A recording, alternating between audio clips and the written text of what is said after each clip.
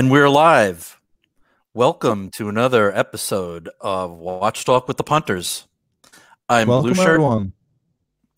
Thomas Burnett is with me. Yeah. And our special guest is Clyve The Watch Wrangler, a.k.a. The Rancher. Howdy, everyone. Howdy. Wanted to say hello to everybody in the chat. We got William Rizzo, Underachieving Watch Collector, McLovin, Mason One, and Mark P. Orange Hand.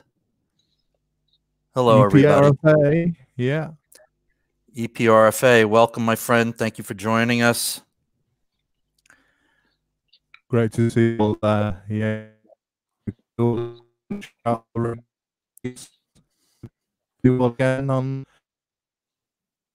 the US? Now, I'm trying to figure something out.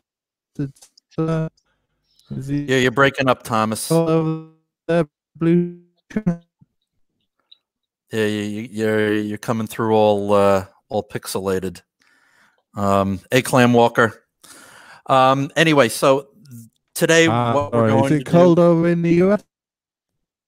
it's in like the 40s here, so it's not too bad. 50s. Yeah, I don't know what that is in Celsius over for you Europeans, but it's nice here. It's nice here. So what we wanted to do was the Omega Extravaganza Part 2. Last week we did Part 1 with James from Showcase Watches, and we focused on new and recent Omega. And today we want to focus in on vintage Omega. And the person that I know, the most recent or the most well-rounded vintage Omega collection is, of course, the Rancher. You with us, Thomas? Thomas, you there? Well, I think the problem is that, as we know, the English, anyone that's had cars from the 70s, especially MGs, MGBs, they know that the British cannot make electronics worth a shit. So the Wi-Fi routers probably got it like UK made and probably quite proud of it. Yeah. Yeah. I'm going to remove you, Thomas. Try and connect up again, okay? Actually, they're about the only ones that can make Italian electronics look reliable. Yeah, definitely. So how's everybody doing? Again, glad you could all join us. We'll give Thomas another minute here, and hopefully he can straighten out his connection issues and join us. If not, then we'll delve right into your collection. It's not really the same without Thomas's little. This Micro Ran released this, and this Micro Ran. Yes, unfortunately, we don't have Ennis something with us today, and hopefully Neo and Flip and Zippo will join us too. I'm keeping my eye out for them. What are you guys all wearing today? I have my my 1861 Speedmaster on. Are you wearing your Avatar, or are you wearing one of your Omegas? Actually, I was wearing the Apple Watch. I can go change real quick. I was going to go change real quick while Thomas was talking about the. While Thomas went all what's on the wrist on us. Yeah, well, Thomas was going to do the news. Yeah. But it's okay. You can stick with your Apple Watch. Nobody cares. Yeah, they really don't. Now, McLovin, I would say a field watch, more specifically a tactical watch, if you know what I mean. Neo, what's up, man? Hop on. I sent you the link in your email.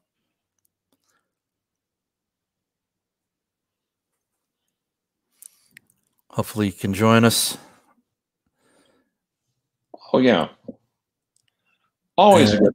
Yeah, what I like about Neo is that a lot of experience and a great perspective. Mm-hmm. As a result of that. Yep. Up there's Thomas. Thomas, you there? Can you hear us? Thomas? Yeah, you still got a funky connection there, my friend. Right. Can you keep me on the computer so that I can read links and I'll join on my phone. Okay. I think he sounds fine. No, maybe Thomas is doing a Katharine Hepburn impersonation. And if you got that joke, you're definitely over 50. Yeah, for sure. For sure. Let's just wait until he pops up on the phone, and I'll keep both ones. Nope. And there he is. Oh, and there's Neo. Neo, what's up, man? Can you hear us? Is Neo in the UK too? No, Neo's in okay north of you, in the Midwest, upper Midwest. Hello. Thomas, can you hear us? Wow, we're having major connection issues today. Sorry about that, folks. Hashtag rooted routers. Yep. There we go. I'll try this one. Thomas, can you hear us? Yes, I can, my friend. Yeah. There we go. Much better. All right, let me remove that one. All right. Very good. You want me to pull up we'll start with the news? Yeah. Now, you mean to call you so we'll have the Action 5 news team ring to start the news? Yeah. Right. Okay. Let's. Action 5 news with Jerry McNulty. Yeah. So this watch, as well as its sister brand, which is Blancpain, Breguet has recently introduced a special Valentine's Day edition this year. These are often, each year, sorry, and these have often been takes on existing ladies' watches that have been dressed up and with added diamonds or mother of pearl, and they're interesting mechanically. For 2021, Breguet is presenting the Reine de Naples Coeur 9825, which is a surprisingly interesting watch, coming in the egg-shaped Reine de Naples case. The Coeur edition, Coeur is a heart in French, is inspired by 18th century expanding hands, which were popular in pocket watches. These pocket watches featured heavily decorated oval cases and were very popular on the Chinese market. In the modern day, Parmigiani was the first to replicate this complication, miniaturizing it for the oval pantograph. And Breguet has furthered the idea of streamlining the original concept and have created an elegant time display that is well suited to its ovoid case. The hours are indicated on a disc, which is visible through the small window in the middle of the dial, while the minutes are read with a heart-shaped hand, which is joined at 2 points. It's actually two hands which each mirror, which are a mirror image of each other. And together they form an outline of a heart with another tiny heart at the tip. This heart changes shape as it goes around the dial. And the heart hand expands as it moves towards the 12 o'clock position. Interesting. And this expanding hand mechanism is protected 4 patents, according to Ray. So it's a really interesting looking watch with, as I say, these hands that sort of expand as they go up to the tip at 12 o'clock and then contract as they come back down again to the 6.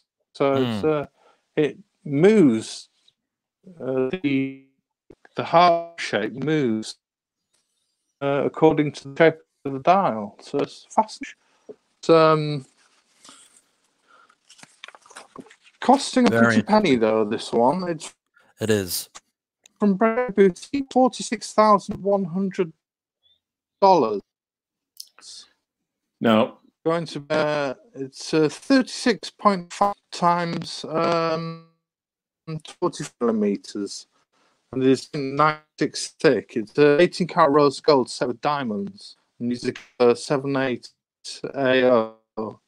It's an automatic 40-hour power reserve, and the hours and window minutes on a heart shaped with changing length. It's only going to be 28 pieces. This, so it's 28 pieces. Peruse if you want to. 6,000.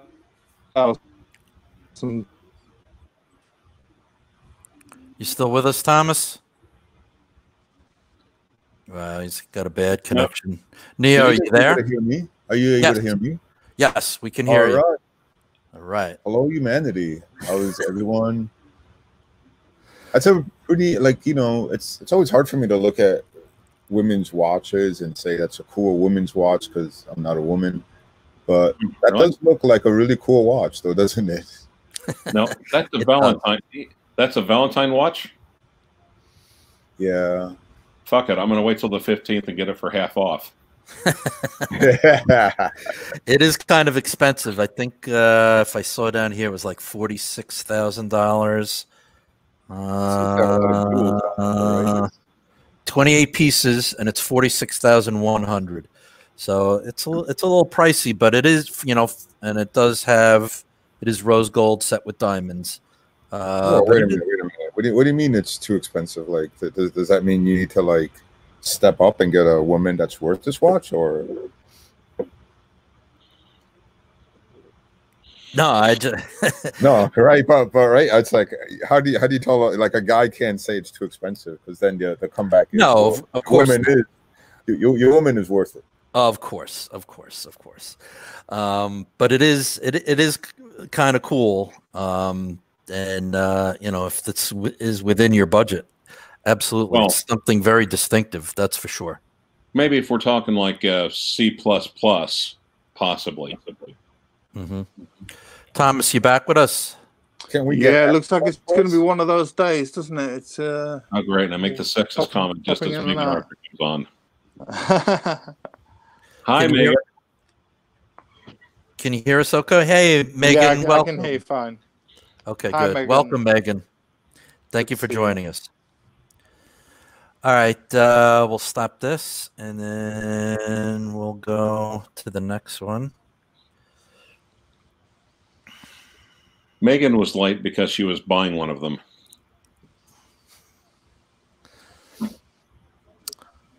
Go ahead, Thomas. So this is the Hortolance HL Sphere 2. It's a spherical 3D jumping hour.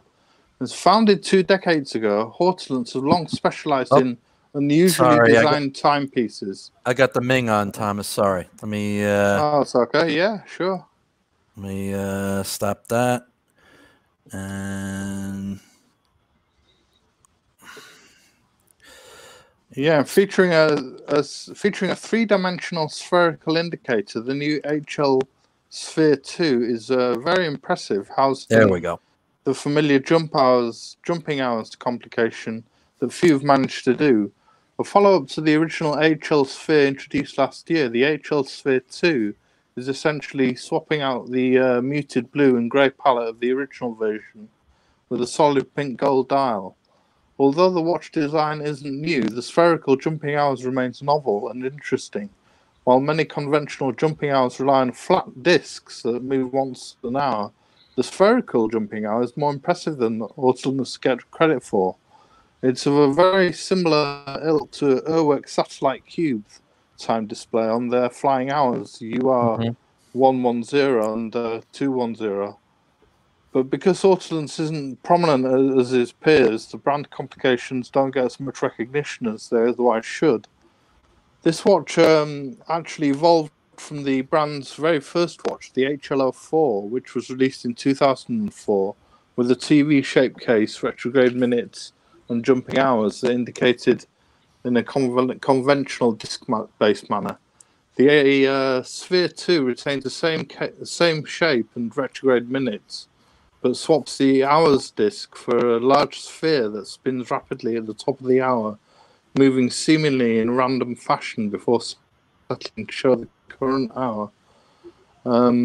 This display becomes the distinguishing feature of the watch, both with stationary and in motion. The construction looks like a spinning ball floating at random, and it gets this look because two blue titanium halves making up the sphere are mounted on a single axis located to the case back, creating the impression that it's floating. Although it's fixed to a single axis, the sphere rotates on three different axes, which is achieved with the use of several conical gears arranged at various angles, allowing the conversion of motion into different planes. It's a fascinating watch, but again, it's coming in at quite a lot of money, this one. This one's going to be set you back $110,000. And there's only 28 pieces of this one. It's an 18 karat white gold case, solid pink gold dial. It's 39 by 46 millimeters and 12 millimeters thick. But there is a little video on this page that shows you it's rotating slowly, I think. Yeah, these guys make really amazing pieces. They're unfortunately, like, the cases are quite large, you know, and I say this even as somebody who loves his Pam and some larger size watches. These are quite large watches, but and they do go down to a fairly good discount, to be honest, on the aftermarket, and they are really sweet watches. I mean, right? It's the same money behind Moser, so.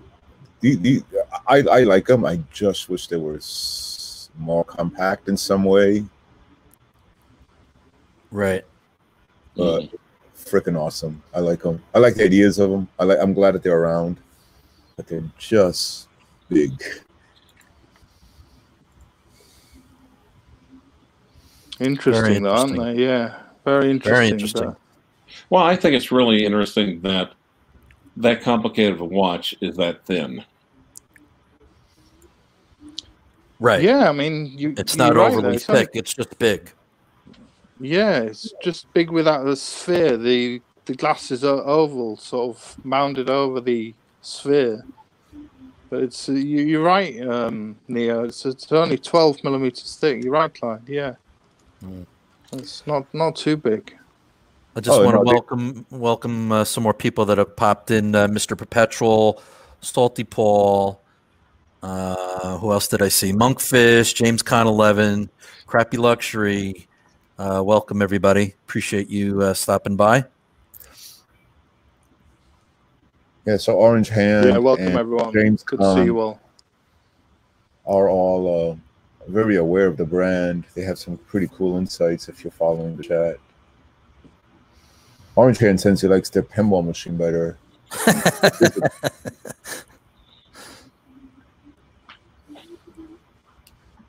But yeah, I've looked at these watches before. You can't find them at a very good discount, and again, like mechanically, engineering wise, they're really amazing. But you have to like the look. Yeah, definitely interesting though. Good find, Thomas. Yeah, well, it's just part of the news. It was in the news this week. I mean, really interesting, as I say. We'll move on to the Ming, which is all right. This has been covered by quite a few channels. I'm in Reviews, and Bobby Legs has covered this, and yeah, I'm not too familiar with Ming. I've seen a few of their watches, but reflecting on Ming's first watch, the 2701, the brand have come up with a bit of a redesign in the 2702, retaining the same case and movement, but incorporating a sapphire dial that has a gradient finish. Sat on a Clou de Paris guilloche ring around its perimeter. The 2702 also marks the end of the 27 series, and Ming will be retiring the series permanently once its production is complete.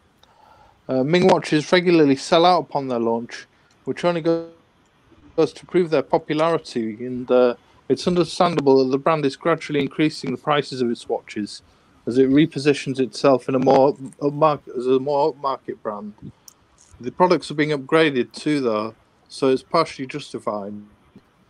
While the brand's inaugural 17 series was well liked for being great value at around 1,500 Swiss francs, the 2702 and the recent launches like the Diver 1801 seem to indicate that Ming's budget days are over.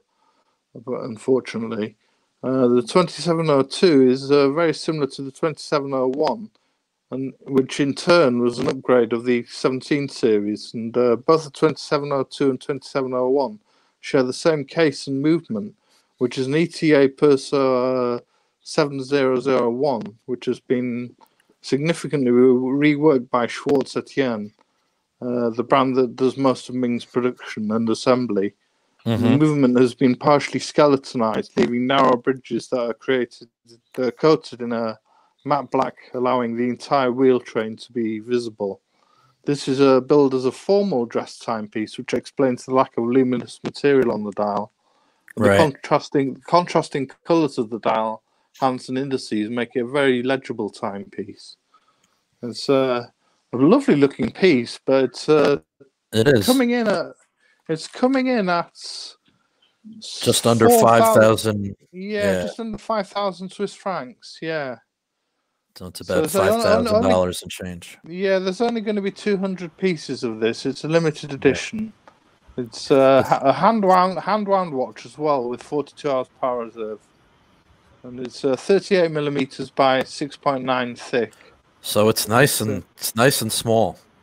Yeah, it's a lovely looking watch. It's, as you say, it's nice formal dress watch at 38 millimeters and 6.9 thick. It's nice and small. It's a lovely fitting watch, but yeah, coming from 1,500 in the old days to just under 5,000 now. It's right. It's a bit of a gamble to take. You got to really like Ming watches.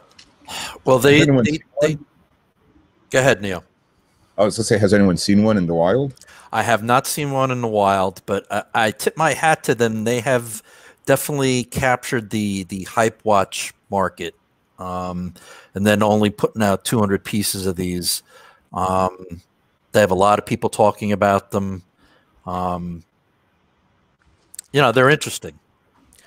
They've always caught my eye from the very first release, and their die watch has been the most compelling option I've seen for myself. The dive watch looks lovely, doesn't it? Yeah. But there's just something cold about them when I just look at them as an image for myself personally, in terms of just aesthetic. Like, I don't think I would. This doesn't speak to my aesthetic, but if I did like it, I don't know if I would spend $5,000 on it. That's sort of like $5,000 is. There's a lot of watches out there for 5,000, isn't there? Yeah. Well, to me, it's almost reminiscent of early Panerai, because it's a really cool design just based upon ETA watches. Yeah, there's. I mean, I've like I said, I've been noticing them since the very first one. I keep an eye out at them. The dive watch. I mean, I came close to buying the dive watch. If I had more time to think about it, I may have bought it, but it just disappeared right away. I was like, well, I'm not ready to commit, because you have to look at it in an instant, say I want it or not. And that's not how I usually buy watches. But I think when these guys are going to come out with something that'll just kind of surprise us, I think. So you're not ready to actually start minging yet, right? No, I'm not. I can't minge. I'm not. Just want to welcome Geezer to the chat. Hey, Geezer, welcome. Hey guys. Hi, Geezer. Yeah, so this is the Ming, and want to move on to the last one? Yeah, the last one was the Ressence Type 1 Squared.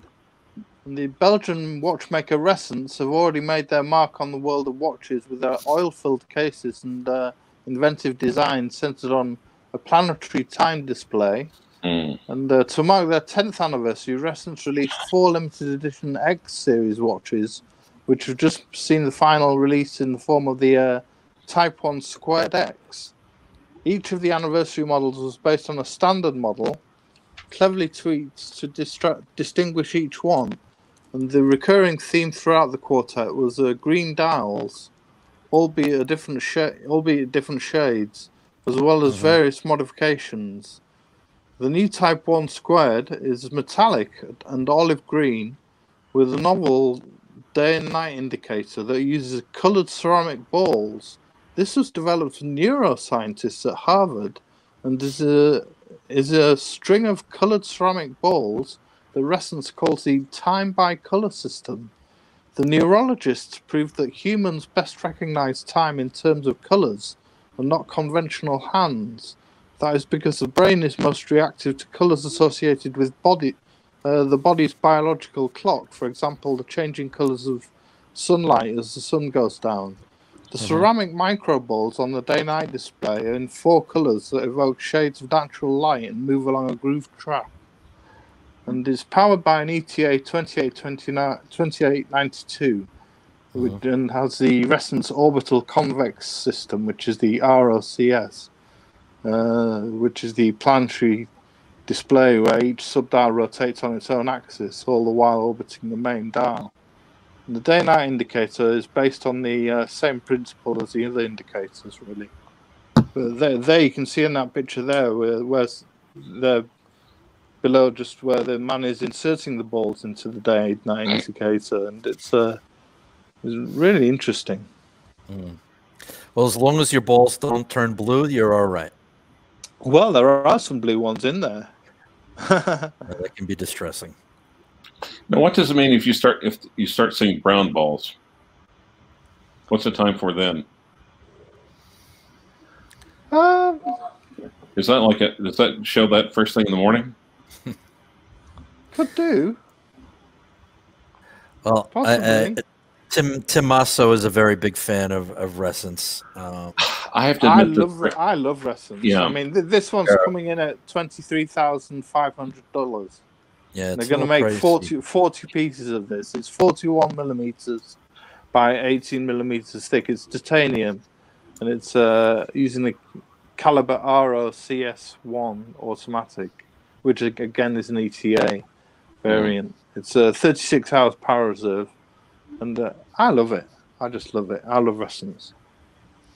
Nice. I have to admit, they've always held my fancy as well. What is it about them that we all like? Well, I guess it's not we all, but a lot of us seem to like them. What do you think it is about them? It's different. It is completely different. It is completely different. Their innovation, isn't it? Yeah, but it's a mechanical watch that looks digital. I think maybe this is the gem power of the 21st century. Yeah, I don't know what it is about them that I love, but I'm always very drawn to them. We need an ID guy segment on this. ID guy, tell us why we love the resin. You know, it's never done really that much for me. I appreciate the engineering, and it's filled with oil, and the whole dial rotates. I appreciate the engineering. It doesn't float my boat. It's just not my thing. I'm a pretty conservative and traditional watch guy. It's good. It's good. I mean, we can't all like the same watches. Yeah, it'd be very boring if we only wanted a plain 3-dial watch. True. But it's definitely interesting. That's for sure. And like I said, you can't argue with the engineering. It's very cool. Yeah. Think about it's filled with oil. Theoretically, you should never need lubrication. Right. Well, I think you do have to get it. You do have to get it. Just kidding. That's all right. You do have to get an oil change every 5,000 miles. Yeah, I think that you do need to change your oil in these watches. Once they get serviced, they'll definitely change the oils on them, I would have thought. But yeah, really interesting stuff for this watch. I thought so. So Clive, you're going to tell us about your Omegas. You're going to tell us about your fascination with vintage Omega. We've got some treats in store. No, We do indeed. Some of them, yeah. I've had other ones before, believe it or not, but before in the past, I've had like oversized, almost like military Omegas from the 50s. I've had like I guess it was a 120 Seamaster, 60s, but wasn't a fan about that one. But the ones I really do like are the ones I've kind of held on to. Shall I start you off with some of the ones I've had in the past, or still got, should I say? Go ahead, please. Blue Shirt can take you through some of those pictures that I've okay. Hold on. links to. Hold on. Just cancel that. Where'd you put it in the chat? Yeah, just in the chat. I put 3 links to Omegas. Okay. I have to thank Blue Shirt for this because I ran across the Universal Genève Complex. I completely forgot. I was like, oh shit! I forgot I had this one. Damn. All right, just give me 1 second here. I mean, I this first Omega that we're going to look at is one that it's not an exact picture of the one that I've got. But it's a 1950s one that I inherited 20 years ago, and it's gorgeous. It started me off. It's got a beads of rice bracelet, and it's about 34 millimeters wide, and it's really nice. It's a lovely looking watch. I mean, you can tell that in the 50s that this is what the accepted size would have been, you know, for a sort of dress watch for somebody. And but also the next link was the dial on mine is more like the watch in the next link. Okay. Which is it's an Explorer type dial, but the case of mine is exactly like this, and like this one. Exactly like this, and the bracelet is exactly like this.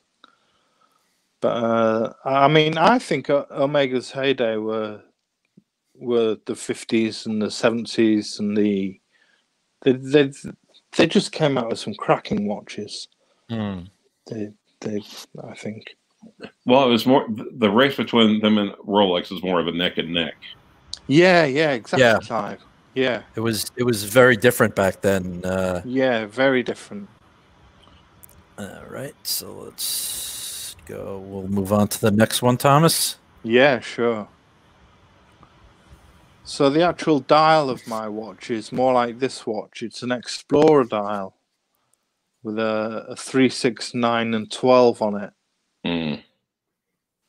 But it's a lovely dial. I really enjoy it, and very nice. Yeah, but as I say, I mean, these are small watches, 34 millimeters, 34 millimeters or so, and yeah, cracking watches. Very nice. All right. And we'll move to the last one.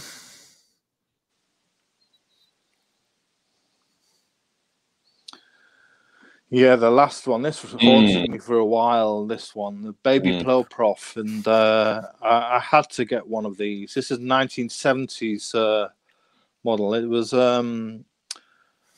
I mean, the Plo Prof, we all know about the Plo Prof, but this was brought out as a sort of more accessible version for the market, rather than the big heavy Plo Prof. You know, this is a more accessible Seamaster 120. This was. What's the size of it, Thomas? This is about It's about 38 millimeters, I believe. Mm-hmm. And it's great. I just love that orange minute hand. I was drawn to it. The orange minute hand of the Plow Prof, and I just love those Plongeur professional hands. Those Plongeur hands. Mm. Was, I'm sure I was Orange sucked in Hand by it. feels the same way about it. Yeah, I was sucked in by it. It's definitely between your Kermit and this. These are my two favorite watches that you own, by far. Yeah. This one's really lovely. And then the shark mesh bracelet with it as well is just amazing to wear. It's just lovely. Really is something else. And this was new old stock, correct? Yes, new old stock. So there's a company in Australia, I believe, called Watch Co. Mm-hmm. And they were gathering using lots of old stock Omega parts and making up Seamaster 300s and the Baby Plow Profs, these ones, and quite a few 70s Omega divers over the past 10 years or so. And so you could get a new old stock one, but they, as I say, they were new old stock, and you had to order them from Australia. So, but I didn't get mine from them. I got mine second hand from somebody who had got it from them, which is a bit of a drawn out procedure. But I don't know if I'm really happy with mine. Yeah, I really don't know about buying us watches from Australia anymore. You know what I mean? Well, this is just where they happen to be based, Clive. I mean, yes, It's definitely a cool watch, Thomas. it's funky, isn't it? Yeah, it is. It is. You know, it's not as funky as the regular Plow Prof, but it definitely has it takes a lot of the cues from it. Yeah, you can tell. You know, it's more wearable. Yeah, It's still got that awesome shark mesh bracelet. Yeah, and you still got the hands. Almost Seiko-ish in a way. For some, I'm trying to figure out why. Yeah, it is a bit, Clive. You're right. It's got that Seiko, that modern day Seiko look. They take. I was going to make the same comment earlier. Like, this is the Seiko, all these Seiko modders are trying to get to or something. It's not true. That's not a true statement, but it's trying to. It speaks towards the sort of the vibe that you get from this.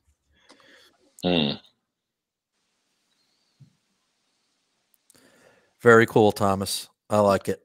Yeah. So move on to Clive's gems. He's got some of those. Okay, let's pull that baby up. We'll start with the big boy first. I don't know if I happen to mention getting this one or not. You might have once or twice.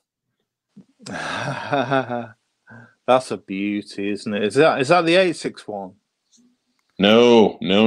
That's the 105.012-66. It was made in October of 1967, so it's a month older than I am, and it's held up a hell of a lot better. Beautiful, isn't it, Clive?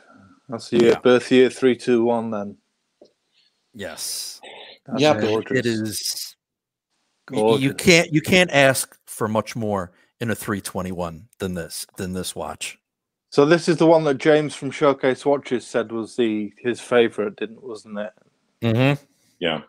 Well, and of course, one thing they could have done better with it, looking back, is that, of course, when I had it serviced, that's when the loom from the minute hand fell out. But that's fairly common. That's a fairly common problem.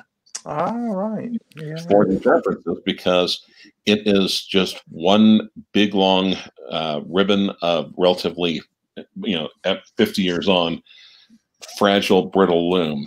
If they'd had like a divider in, probably would have, probably not a problem with it. But back then, that was tritium, correct? Yeah. Well, yeah. No, it still is tritium. Yeah, it still is. Right. T Swiss made T. So yeah, it hasn't been replaced. And of course, we could put more loom. No. But just all the things you look for. I'm just really, really fortunate that I happened upon this one when I did. Yeah, definitely. Yeah. And I think I would get mugged for the bezel, for Pete's sake. Yeah, the dot over 90 for sure. Well, no, just the overall condition of the bezel, though. That too. And the story with this one is this one was available.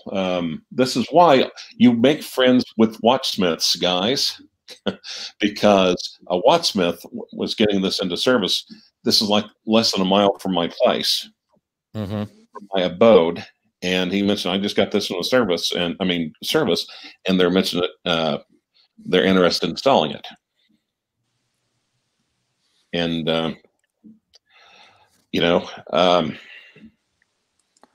the only downside is because it's also safe going because the hollow end link at 12 o'clock was dented. It was kind of flopping. It was held together, the bracelet stayed on, but that link was flopping in there, like a trout just pulled out of the stream. And literally, it was a $5 fix at a local watch shop. Unbelievable. It's a fantastic watch, Clyde. It really is. The only trouble with it is the bezel. God, something happens to that bezel. It is aluminum. It's vintage.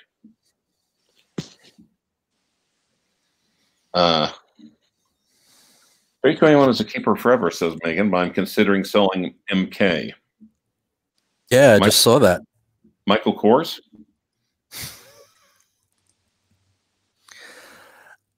I think she meant mine. But no.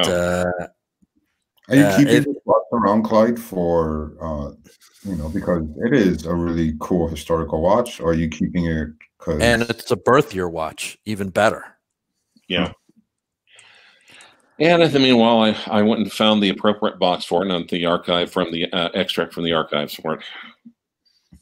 So the only trouble is that bezel is so. If I could cover it, whenever I walk around with it, I want to literally cover it with 5 things of Saran wrap or bubble wrap. Right. It deserves to be worn, but you need to wear it judiciously.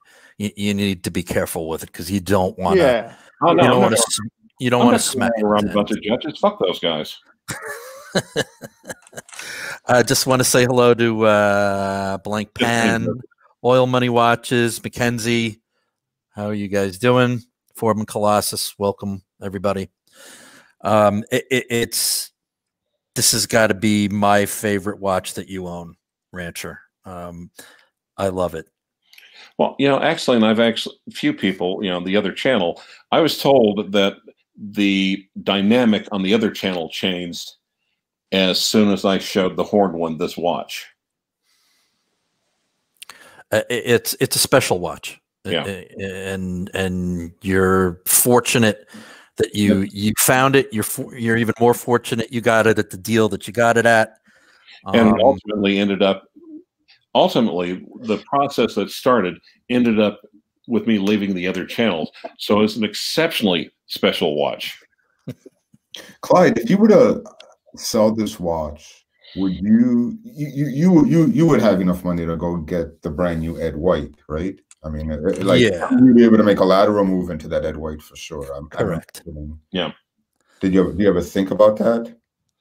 Well, that one is 42, and to me, that's a perfect size for it. The Ed White's 39, a little bit on the small side. And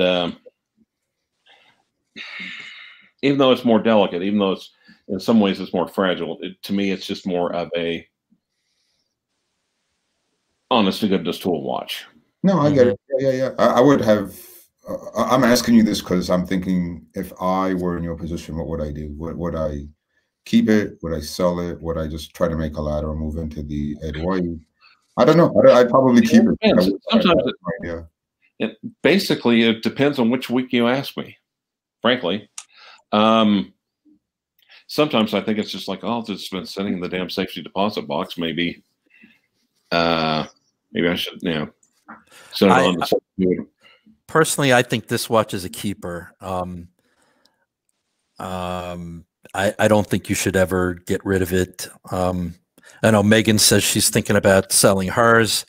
I just think, you know, there's a finite amount of these. There's even True of all watches. yeah, there's fewer of these in nice condition nowadays, just because they were tool watches, and they were not babied. They were beat, you know, they were really beat up. And to find them now, especially like this, you know, it's like getting a vintage mill sub or 1655. You know, there's not, as time goes on, there's going to be fewer and fewer of these things, and we could go out there. We could go out there right now, right? And if we wanted, let's say, a 3-2-1 movement, we could go find a Seamaster, and you could. It would probably be very easy to get it for less than what Clyde paid for this watch, obviously. Well, actually, AD Never Calling was trying to sell a 321 Seamaster for the longest time. Mm. It's amazing how cheaply he sold that. I remember that. Yeah, they start off fairly high price, but you could easily, because nobody's really buying them. Let's just be honest. People are not buying the 321 Seamasters. They only want a 321 speed. Right. Correct.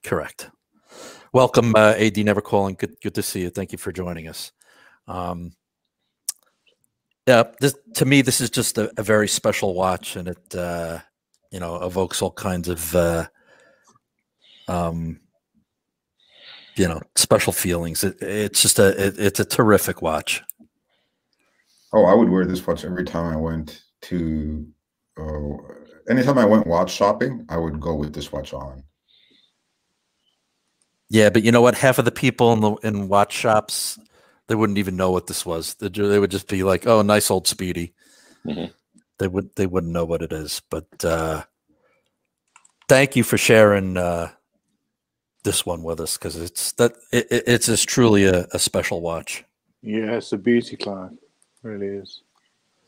Thank you. I appreciate that. And a birth year watch as well. I mean, what a birth year watch to get. Exactly. Of course, the Avatar, the Droid Perico, is also a birth year watch, except no one gives a shit. Yeah, well, oh, really? Yeah. No. Well, we haven't seen a proper photograph of the Droid Perico yet. I mean, I've seen the Avatar, but I haven't really got to see it properly. So this is your 861, is it? Yes, early 80s. And to me, this is my favorite. This is the one I take out.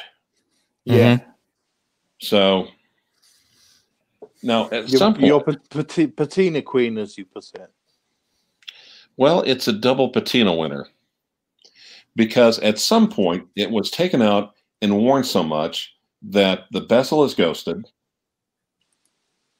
Which I mean, you know, I realize, and for it's kind of weird for Speedmasters, because for Omegas, if Rolex, if you got a ghost bezel on a GMT or GMT Master or Submariner, everyone goes apeshit over it. It's almost seen like damage to a Speedmaster.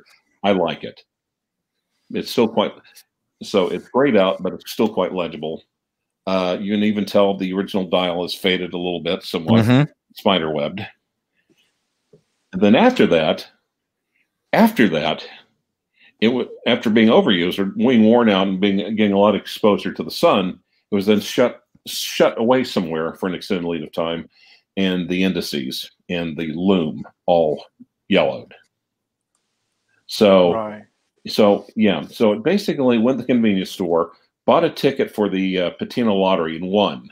Twice. and then decided, oh shit, I forgot to get the cigarettes. So I went back in the convenience store, and while I was getting the pack of cigarettes, it bought another ticket and won again. Won the lottery twice. Yeah, and to me, I love wearing this watch. To me, that is just as cool. Yeah, I know. The other one's the 321. The other one, that's the Icon. But to me, this one is just as cool to wear. Oh, I agree. And I think literally that whoever bought this originally must have just worn it very gently and then shoved it away somewhere for a while. Well, no. That's not why certain features of it are brown. But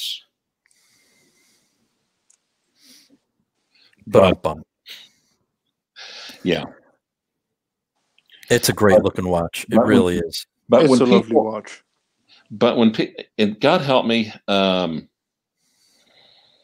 horned one basically was asked, what would I look for? What should a new person go in Speedmasters?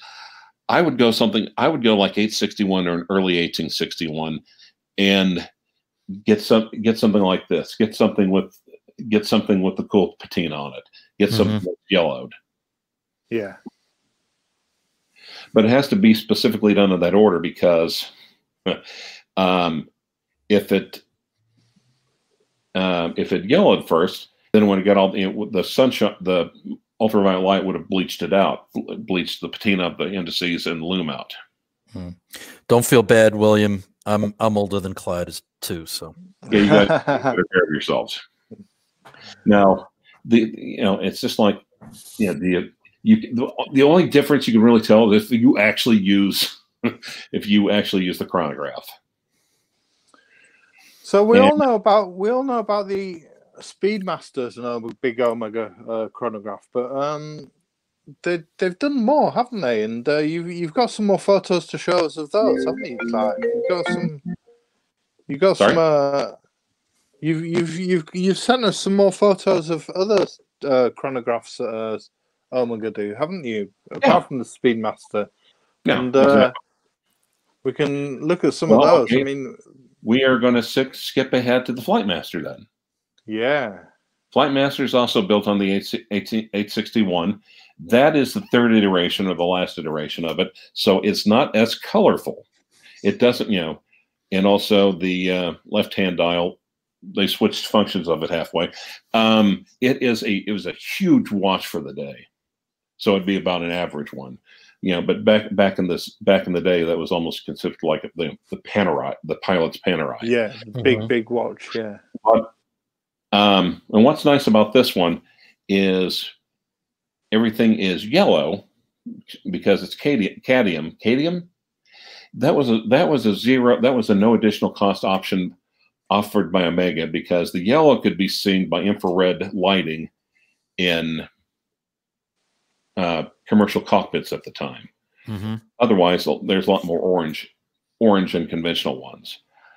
And to me, this kind of indicates that, so someone specially ordered it with this. So to me, it indicates that they're a pilot or a wannabe pilot. And just like any other vintage Omega, lost some lume in the hands, but damned if I'm going to have it replaced. Right. So you've got the LaMagna based 861 chronograph, but you also have GNT on top of it. It's like Omega was trying to go out of its way to best Rolex. And 3 iterations of the watch. I think it was only made for like 3 years. Now, 3 basic iterations of the watch. If someone wanted to go in and say, I want to get a complete collection of a sports reference, you can't go wrong with the Flightmaster. Right. They're still relatively, they're still funky. They're still relatively undervalued. They're still unpopular. They are only 3, and well, not unless you count the precious metal version. But you could probably get all these, including the precious metal version, for less than what a freaking Kermit's going for now. I mean, it's got that great. I love the minute track, because it's got that lovely sort of. It's got that Moser Streamliner look and that sort of Tintin look as well. The Tintin Speedmaster. It's got that in and out sort of. And you'll have to excuse the picture because the GMT hand is hiding between it's shy, so it's kind of hiding between the hour and the minute hand. Yeah, the blue GMT hand, yeah. It's a lovely watch, though, Clive. I love it, the Flightmaster. It's a really nice one. Really, it is cool. I love the pops of yellow. And same here. Blue. Definitely an interesting watch. Lovely. All right.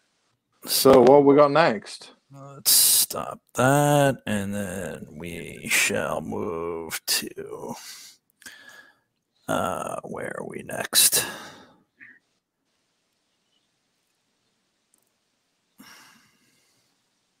Up, we were just on that one. Sorry.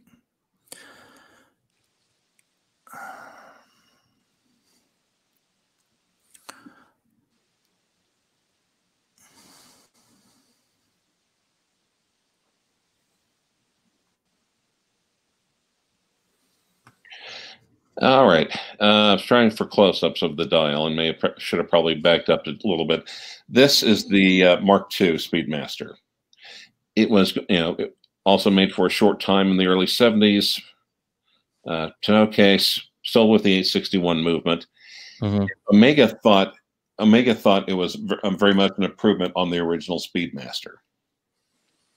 So when it came out in the early 70s, when we were still going to the moon and everything, what I heard is basically Omega then approached NASA and said, "Hey, we've got this new watch. You can take it to the moon." And basically NASA said, "We've already approved the old one. We're not going to use government funds to do your research, and development and your advertising for you. No, we've got enough of the regular Speedmasters. We'll keep using them." And again, very large, very chunky, very 70s. And they also did a reiteration of it about 5 years ago, I think. But this is one of the original Mark IIs from the early 70s. Lovely. Yeah, I mean, Orange Hand's got a Mark II, but I think that's a slightly later edition with the Orange Hand. The Orange Hand, doesn't he? Yeah. Yeah. This is a lovely one, Clyve. Yeah. It is. Very similar dials to the 861 though, I think, and the 321 on this one though. It's very similar dial. It's not got the orange, the racing dial, the racing minute second hand, has it? It's got the It's got the normal broad sort of, not a broad arrow minute and some people, second hand. No, please, after you. Sorry, I didn't mean to. No, you go ahead. There's some people like the racing the racing dial. It's a lot more colorful, and some people just like the more conventional, classic Omega dial and hand layout. And I just happen to be one of the lighter ones. It's a terrific watch.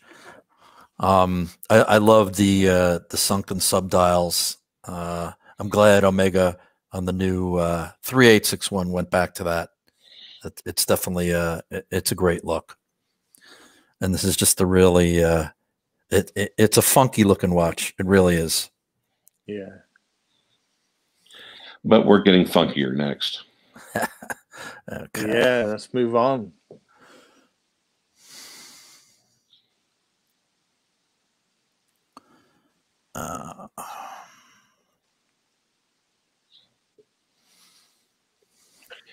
The Speedmaster 4.5. Now, not Speedmaster Professional because it has the Lamagna 5100 movement in it. So this is an automatic, isn't it? So this has got a day and date function, and it's an automatic. And it has an awesome freaking movement, the 5100. Yeah. Wow. Yep. And one of the things I really like about it, now, if I was going to use any of my chronographs as a chronograph, it would be this one. And normally, and like I said, normally I'm not a fan of the day and date being at 3 o'clock. To me, that just says cheap old Seiko, and I overlook it. And I overlook it.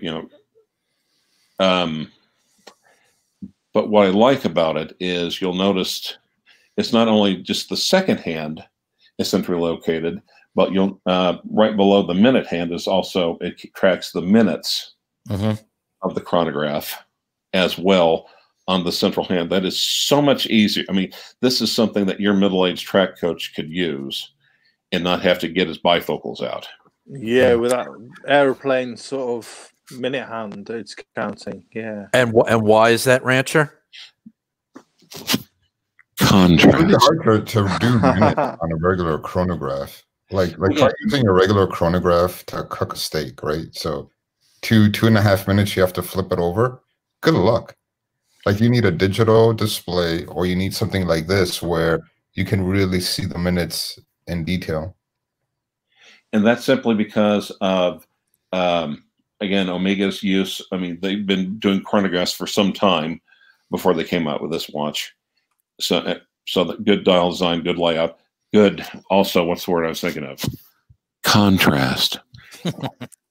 And also and then with the 51 and the minute hand on the 5100 being centrally located, just makes this a absolute winner for a usable chronograph. Yeah, it's just it's got a little bit of everything. It has touches of the original Speedmaster. It has the case. It's got touches of everything. It touches of the Flight Master. Yep. Yes, it's like an Omega all-rounder, isn't it? Yes. Yeah. Don't call it a comeback and don't call it a reduced. Right. It's just it's a real it's a winner of a watch. I really like this one. So and like I said, these were all regular production Omega sports watches. None of them limited edition. None of right. But they're a couple of years ago. But really, all these ones. Well, including the 321, I realized, yeah, okay, fine. But I managed to get all these for less than what a MSRP on a Submariner. Wow. There you go. Yeah. Okay, a sub-date. And it's been a couple of years ago, and I know prices. I mean, of course, prices have risen on everything, but now, and some people don't like the 70s, the tonneau cases, the toughness, the weight, and everything else. Mm-hmm. But I think there's still comparatively tremendous value in Omega sports watches. Agreed. Good one from Forbin Colossus here. He says, "Does Clyve time his $2,000 coffee machine with a Mark IV?"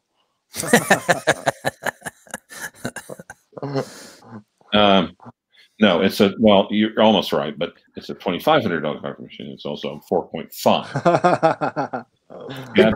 If I bring cookies, would you make me an espresso? What? If I bring you cookies, would you make me an espresso? Sure. I have to admit, it's automatic. It's an automatic one, super automatic. So it's okay. I'll go buy cookies instead of making them then. So, should we check out your next one, Clyve? Sure, we can do that. And like I said, none of these, no surprises here. I've been talking about these watches for years. Yeah, just we haven't seen them. So we finally get to see them, which is great. Okay. So tell us about this one, Omega Cosmic, Seamaster Cosmic. And this is where, and this is, I probably need to redo the picture on this one. But Cosmic is, I should have backed up and taken a picture with a bracelet, integrated bracelet on this thing. Mm-hmm. So okay. 39 millimeters. And when I first ran across the Cosmics and started setting them, I first thought, okay, this is Omega coming back and trying to get in on some of that hot Gerald Genta action. Mm-hmm. So, okay, well, he's done this. Well, hey, look, guys, we've got integrated shit too. Like, come on, hey, look. Kind of like Omega was doing. Sometimes you could tell Omega was just trying to do harder. Also with the Flymaster. Oh yeah, our pilot watch is meant to, and it has the GMT too, and the chronometer, and the chronograph, and it's meant for the pilot, for the special instruments and the special lights. No one wants one, really. Still, fuck. But then, well, that's true. Yeah. Welcome, Doc. Now, the I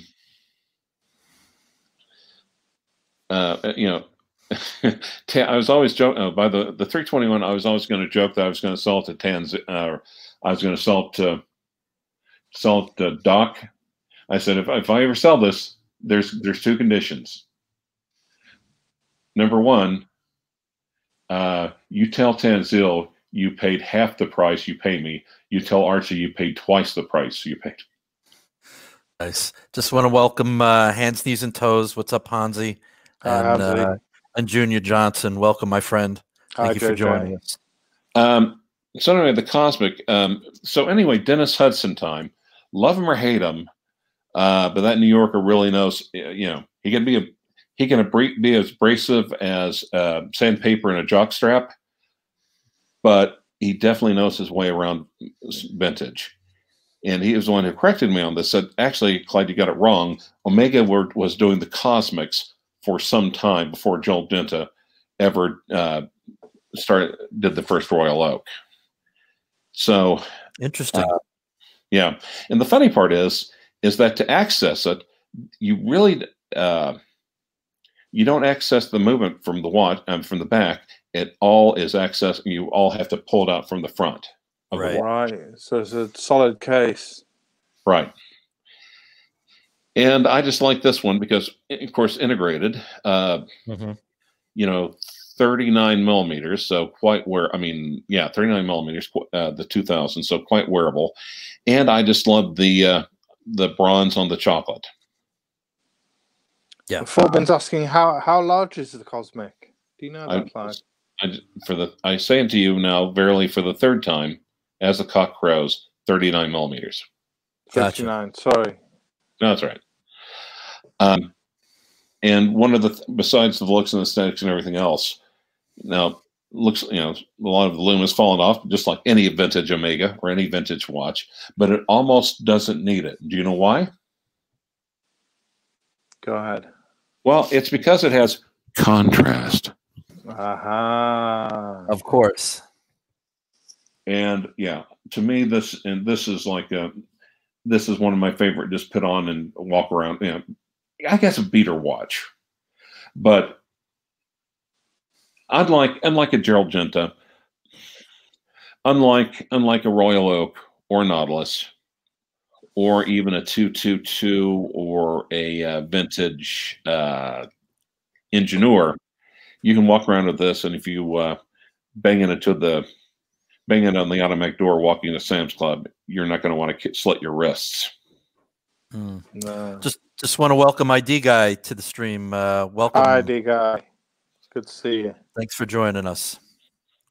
And we've got one more Cosmic coming up, haven't we? Yeah, we do. Yeah. Let me stop doing this. Stop doing this!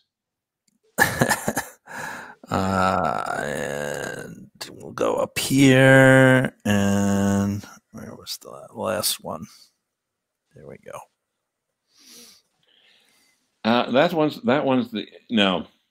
That one's just the Cosmic. It's not the Cosmic 2000. What is the difference between the two? Honestly, beats the fuck out of me. These are both got integrated bracelets, then. Both integrated bracelets, but the Cosmics go all over the place. Mm-hmm. Some have, some have non-integrated bracelets. Some have straps. Oh, and also, look, the Cosmic. They've also made some divers. So if you like that Plowcroft look, mm-hmm. seriously, do a hard look around for an Omega Cosmic. I mean, for Seamaster Cosmic diver. Really, right? It also has it, and I think probably at least as well as the baby. It's the baby. It's the little brother to the baby Profile, or the baby Profile, or the baby. Yeah. But just like anything else, before you go into vintage, talk to your watchsmiths. Make sure you got a couple of guys that can work on them. Yeah, for sure. Just want to welcome Bobby Legs in. Hey, Rob, how's it going? Thank you for joining us. Hi, I Rob. appreciate Great it. to see you. Yeah. So we've had lots of Omega talk, and we did a little feature last week with where we chose some watches with a little budget. I have yours pulled up, Thomas. Of £25,000 or $30,000. So we went through them quickly last week, and we're just going to go through them quickly again because we've got some pictures that we can show, just so we can show the audience what we actually chose. And yes, and no Rolex, no Omega. This is 30,000 no Rolex, US. no Omega. Yeah. So let me guess. Sorry, Thomas got 4 Kickstarter watches, and he's going to put $28,000 in his pocket. That's right. So I'm going to pull these up here. Oh, and kind of one of our ongoing segments. So, like, if the people in the chat wanted to submit 3 to 4 watches based on these rules, we would highlight them every week.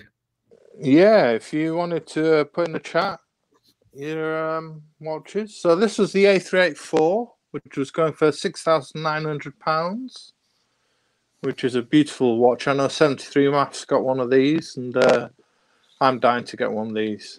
I just need to get the money. It's a beautiful watch. It really is. El Primero movement. Yeah, gorgeous. Love it. So the next one you can skip on to quickly, and we'll okay. Just go through these quickly. So no Rolex, but one that Rolex made, a brand that Rolex made, donated their movements to in the past, and Panerai. This is a Panerai 779. I love this. I love the California dial to start off with. And I've never seen a California dial on a Luminor. And this Luminor is PVD coated. And I've been getting into PVD coated watches quite a bit recently. I quite like the look of them. And I love this bund strap that it's on. So I went for this. I went for this choice. Sorry, Clive. The California dial's one of the radio mirrors, right? Yeah, normally on the radio mirror, yeah. But this is on a Luminor. It's a 44 millimeter, so it's not, super ginormous. Yeah, it's not like 47 millimeters like the radio mirrors are with the California dial. So, yeah, this is one that I went for. I really like this one. Very interesting, Thomas. I like it. Now, is it a special edition? I would imagine so, Clive. Yeah. Okay. knowing Panerai. I'm going to break in your house and walk through it carrying a Confederate flag. Yeah. So the next one coming up, we've got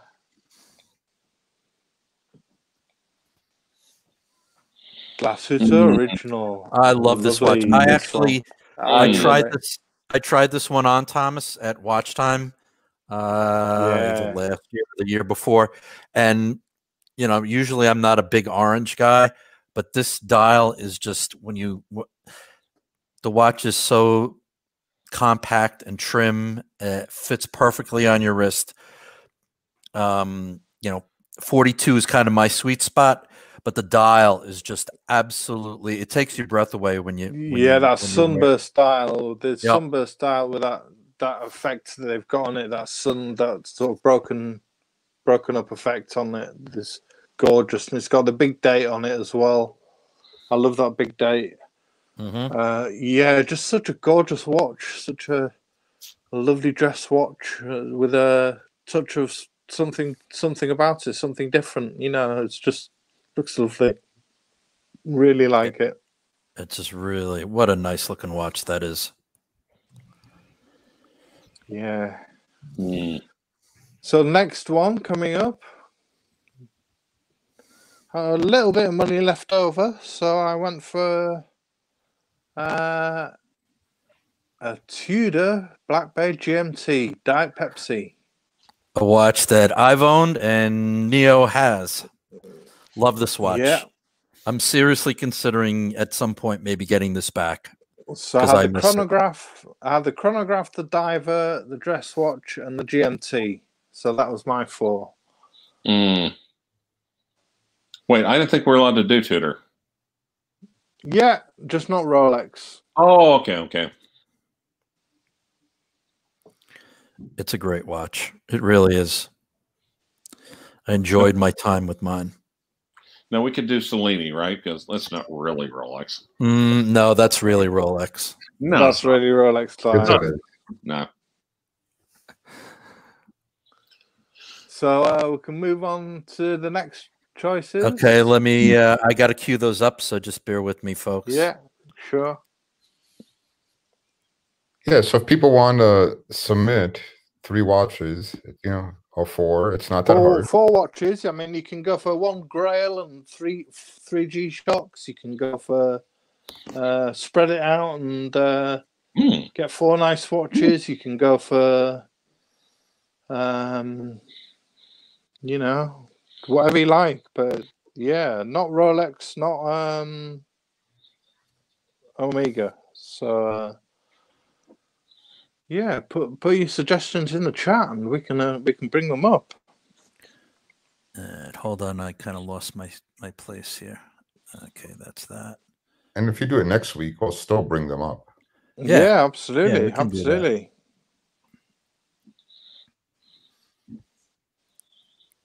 £25,000 or $30,000 you've got. Okay. So we'll go here. I like Mason 1's choices, actually. Yeah, it's got some good ones. I don't know what the Zen 903 is. I have to look that up. That is the Zin version of the Navitimer. Oh. That's when they bought the rights to the Navitimer. The Navitimer is like one of those watches I really, really want to love. So the Zin ones are way better than the Breitling ones, in my opinion. These were James' showcase watches, and showcase watches James's picks. So he chose this Zenith, which is a really nice choice. And a watch that we've seen BBC before. Gunner's been talking about this watch lately. Yeah, I saw that. I saw he posted a video of it. Yeah. Well. Yeah, it's a Zenith Open Heart, so I guess it might be safe to buy it now. So there's that one. All right, bear with me. Which was a lovely Zenith. I think there's going to be a lot of Zenith going on in this with this theme because Zenith has a lot to love. It's a great brand. They're the best chronographs about, really, aren't they? And he's got this lovely Glasuit original CQ. Which is, I mean, he was saying he's really attracted to the CQ, and I think he's spot on. I think it's a lovely watch. We know Tom Austin got one recently, and it's a cracking watch. Love it. So wait a minute. So far you picked a Zenith. James picked a Zenith. You picked a Glasuit. James picked a Glasuit. I picked a Panerai. And James picked a Glasuit. Oh, okay. This one looks like it's on a rubber tropic strap. Yeah, it does come on a bracelet as well. I don't know. It looks a little Timexy to me. Yeah, I don't get that at all. It's an interesting watch. It's an interesting watch. Glasuit is his next choice. Okay.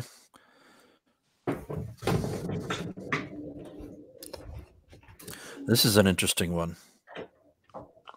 Yeah, the Grand Seiko SBGJ237. It's a lovely. It's a GMT watch. GMT, correct? Yep. I like it. Yeah, it's a high beat movement. It's a high beat. It's not a spring drive. It's one of the high beat movements. But I really like it. Does Grand Seiko make a spring drive GMT? I'm sure they do. Yeah, I'm not sure. I know they make the high beat, and I know they make a quartz. They must. I'm not sure. If you know, put it in the chat, please, guys.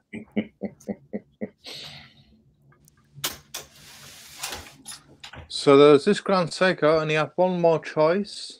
All right, hold on. I'll stop.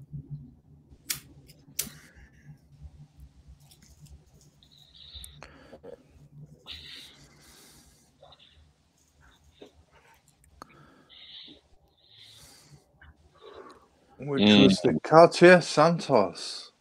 Lovely looking watch. He said this would be his dress watch. Santos Dominos. Which I love the Santos. Yeah, it's a classic and an icon. There's many iterations. The dial, there's a white dial, a blue dial, dial. Very interesting. People in the chat are posting really cool little mini collections. Yeah, I'm sorry, guys. I'm not ignoring you. It's just it's hard for me to monitor what's going on. So yeah, we'll look those up for future streams and put them in.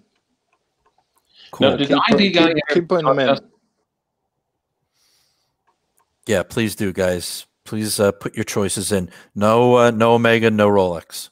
Did ID guy enter on this or not? No, I don't think he hasn't passed me any watches to post up. No, he hasn't. I think the next one's a Neos, I believe. Oh, okay. I think we've got Neos choices coming next.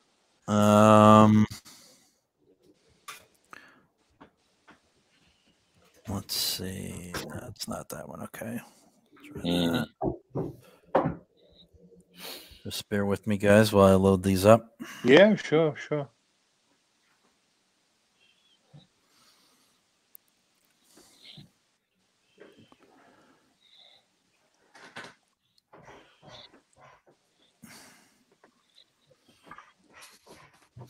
Okay, so we're going to go to the Pelagos. Yeah, left-hand drive. This is your favorite of yours, wasn't it, Neo? And tell us about this one. I mean, sometimes I just think I should just go buy this watch. Why do I want to own it? To me, it just seems like it could be. It's my favorite dive watch out there, to be honest. It's definitely a cool watch. When you see it in person, it impresses a lot more than when you see it online. It's really a cool watch. Yeah, the dial price as well. Many layers. It's a great value piece as well, isn't it? Definitely. And with the square indices, it works better with the snowflake hands. Yes, definitely. Yeah, I knew Clyde would agree with that. Also, the only quibble I have is, if they could make that date just a little bigger. I think they didn't want to put a Cyclops on it. No, they don't have to. All they'd have to do is just literally just infinitesimally make it to where it's the same size as the indice at 9 o'clock. At 9 o'clock, yeah. No Forbin. There's the left-hand drive is in-house. The ETAs are not left-hand. Right. I love that red date wheel as well. I love. It's got that roulette date. The dial has many layers to it. There's that splash of red. I mean, they did write a freaking novel on the bottom. I can't stand that. Like, 1, 2, 3, 4, 5 lines. It's a little much. Yeah. It's titanium. A lot of people don't like titanium. It's a left-hand drive. Quite frankly, I can't stand winding a watch with my left hand because I'm right-handed, but I like the way it looks. So I'd be willing to deal with it. But, that's it. There's concessions I would make. but still, yeah. It's a cool I love watch, it. no doubt. Yeah, No doubt. love it. All right. Well, maybe you could get an inversion table. No, it still won't work. Yeah.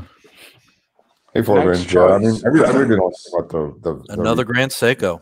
the retention Yeah, value. so this is the snowflake for you, Neo. Yeah, The SPGA 211. I mean, I think personally, my opinion is if I'm going to spend $30,000 on watches, I don't already have a spring drive, and I think spring drive is technologically just a phenomenal idea. I know this is maybe a very boring, a very boring watch to a lot of people. We've seen it so many times, but I love it. Like, I absolutely love it. So yeah, and you know, it's a cheap watch. You know, like, it's not that expensive really in the world of watches that we live in. It's not an expensive watch. I think it's worth owning. Be quiet. They'll hear you. No, in the grand scheme of things, it's really not. They'll hear you guys, man. They'll raise the prices up. They do. They are. But for some reason, the snowflake they've been keeping at the base price. You know, you can get spring drive in far more expensive watches, but they still keep this one at this price. Mm-hmm. And I do like this version with the Grand Seiko on top versus the old logo. Yes, yeah, it's way better that they got rid of just the Seiko and just kept it Grand Seiko. Yeah, agree. Like on the used market, that alone is about $800 difference. Mm-hmm. And that blue secondhand for just that splash of color, just to make it just a little bit interesting. Yep. Mm-hmm. Now, is this titanium too? It is. It is actually. It's titanium. It feels like a toy when you wear this watch on your wrist. Mm-hmm. And it's not a small watch. It's not oversized, but it's 41 mil, so it's a nice, perfect size. It's a great everyday watch. I'm not the biggest Grand Seiko fan, but this is a neat watch. I went so like there's we have a Grand Seiko AD in Minneapolis where I live, and you know, the weekend they became ADs.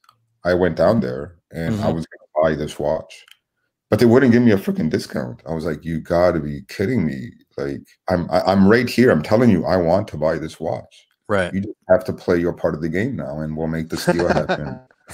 And they didn't play their part of the game, so I just walked out. You know, like, all right, stuck to your guns. That's a good thing.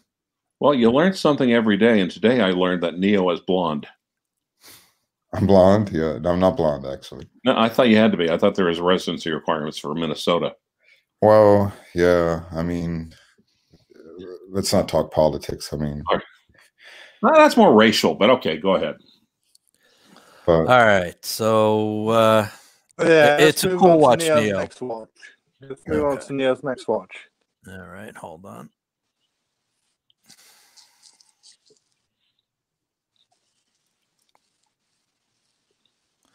Zenith.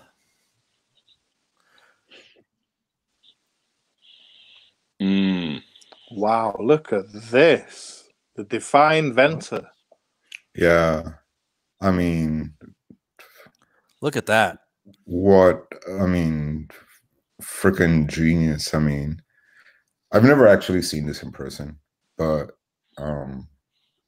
I would definitely, like, if there was an AD in the country that had this watch, I would go look at it for sure.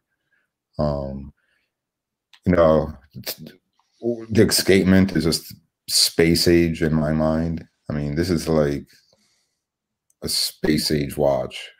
And it looks pretty badass. I mean, yeah, it kind of looks like the worst parts of Hublot, the parts of Hublot I don't like, and I do like a lot of Hublot. Like, it has that look of the things of Hublot that I absolutely can't stand.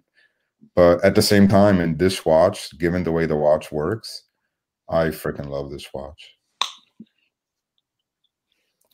You can't get them, though. That's the problem. I've never seen this watch in the wild. No, I'm I've never seen it. I'm not really a fan of the Defies, to be honest with you, with that star shape on the dial. I'm not been a but real fan, like but it's a this has sort of like that piezo silicon escapement that just vibrates. yeah. It's a fascinating looking watch. Yeah. But yeah, I mean, the look is that's what I said, right? Like it's got that Hublot look, that skeletonized Hublot look that a lot of people are just turned off by, including myself, actually, to be honest. But in this watch, I don't know what it is about it. It just looks so cool to me. So you went for the 3 watches and a beta, didn't you, Neo? Your final watch. If you gave me money, so I wasn't gonna leave money on the table. I'm like, well, what watch would I actually buy for, like, I don't know. I think it was $1,400 or something like that. Yeah. And I was this is the Marathon G Star. Yeah. That's a nice watch. It is. Marathon, Canadian brand making watches for the US military. I mean, gotta be reliable, hasn't it? Yeah, and this is quartz. Like I'm really having a hard time committing to a quartz watch. Like I really do want a quartz watch, and I'm having a very hard time committing to one. But at the time you asked me, this would be the watch I would buy. Yeah, it looks lovely. There's this DLC. Yeah. It's definitely cool. And it's got the tritium tubes, which is neat. I have a Tracer, which is the watch brand of MB Microtech, who are the ones who actually make the tritium tubes. Nice. And it's got a quartz ETA movement in it, and I love that watch. Yeah. See, I want to watch it like that. Like I want to watch it just like that. I just can't decide which one because there's so many cool ones out there, to be honest. But I still think like there's room in the market for somebody to come out with a really kick-ass quartz watch. Like you could go get like those old Omegas, the Seamaster quartz. I just can't stand the bracelet on them, but those are freaking awesome quartz watches for like not very much money. And I put NS somethings are the last 4 in the private chat. Okay, just give me a second here. Want to buy an oyster quartz, Neo? No. No. There's only a few Rolex watches that I actually like. There's only 4 Rolex watches that I actually like. That I can easily obtain, that is. Okay, so here we go.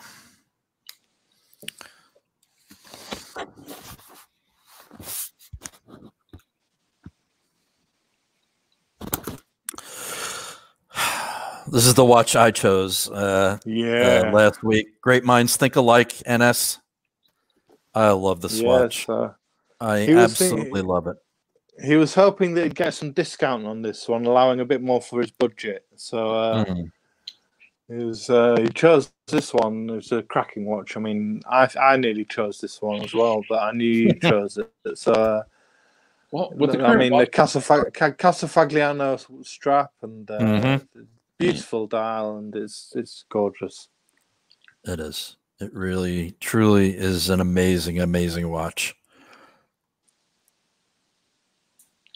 Well, hell, I'll take 8 of them for £200 for €200 myself. If that was only the case. If that was only the case. Okay. So then we're going to move to the next one. And these, again, are NS Something's choices. NS Something's choices, yeah. Pretty predictable. I mean, he's taken a JLC as first watch, and he's taken a Moser for his second watch. Whoops. The Moser Pioneer Center Seconds. This is with a green dial, he said he'd go for, which is gorgeous. Yeah, green look at that. Red. He said he'd go for the green or the red, but I've picked out the green for us to look at. And very nice. yeah, it's a lovely looking watch.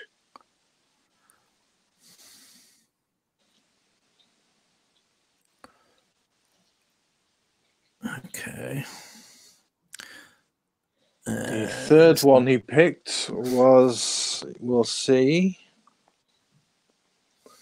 the Kodoki 1. Oh, son of a bit.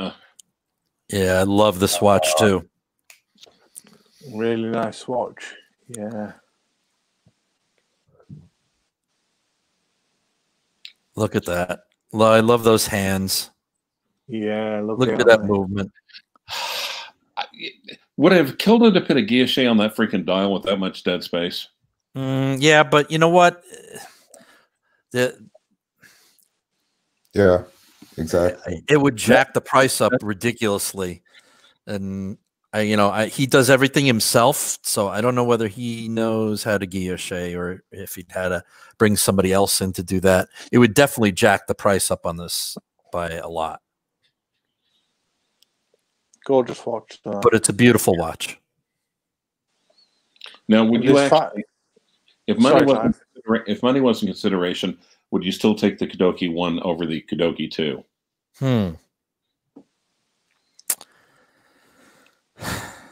I don't know. That's a tough call because I like them both. Yeah. And just the hand craftsmanship. Yep. On the dial. And 24-hour.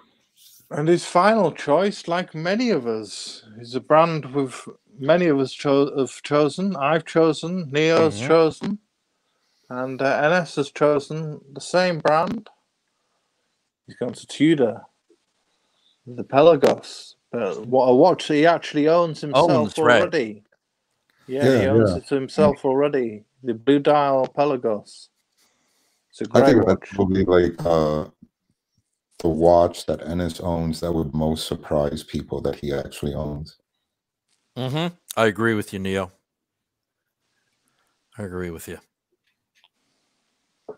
It's a beautiful watch. How can you not love that blue? It's amazing.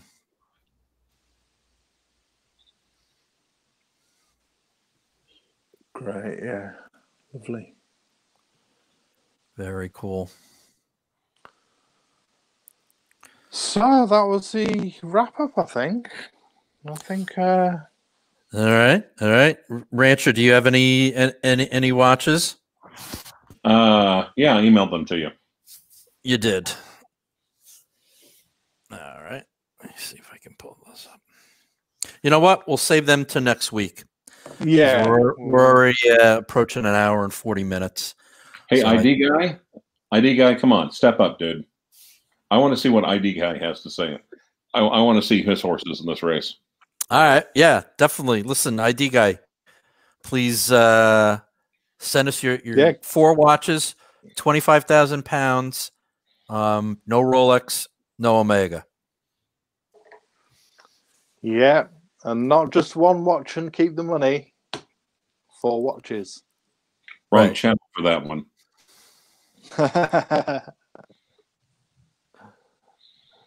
Yeah, so I'm gonna post our email address, and please email them to us, okay, guys?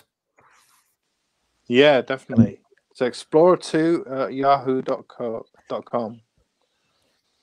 If what I'll also do is I'll go through the chat, and where people gave us their collection in the chat, I'll copy it out, and we'll keep track of it like that as well. Okay. Yeah, that'd be great. Yeah. It's been lovely having everyone join us today. Thank you very much for tuning in. It's been lovely to have you. And thank you very much to the Rancher for taking us through his Omegas. It's been lovely. Thank you very much, Clive. Yeah, yes. It's really nice seeing the speedies. Thank you, Rancher. We really appreciate it. You've got some beautiful vintage watches. That's right. The biggest problem was digging through the box for him. Clyde, I don't mean to be a dick or anything, but can you retake photos of some of those? Because they're really cool watches, and I know you could take better photos than those. Well, you see, the thing is, I only take good photos in the car. It's something about the lighting. I cannot explain it. I just wanted to say congratulations as well to John Claude Beaver to TikToking and to Tennessee Mike for winning the competition in the Discord. Winning the competition in the Discord this week, and for hopefully you'll get your prizes, and they'll be very nice. Yeah, congratulations, guys. Congratulations. Thank you once again for joining us, guys. We really appreciate it. Spread the word. Let everybody know that you know about the channel. Give us a thumbs up if you can. We'd appreciate that. Thank you, Neo. Thank you, Thomas, and a big thank you to the rancher for sharing just a small part of his amazing vintage collection. And we will see you all again next week. Next week, guys. So take care, everybody. Have a great rest of your weekend, and we will talk to you later. Yep. Will do. See you Later, next time, fellas. guys. Thank you very much. Later.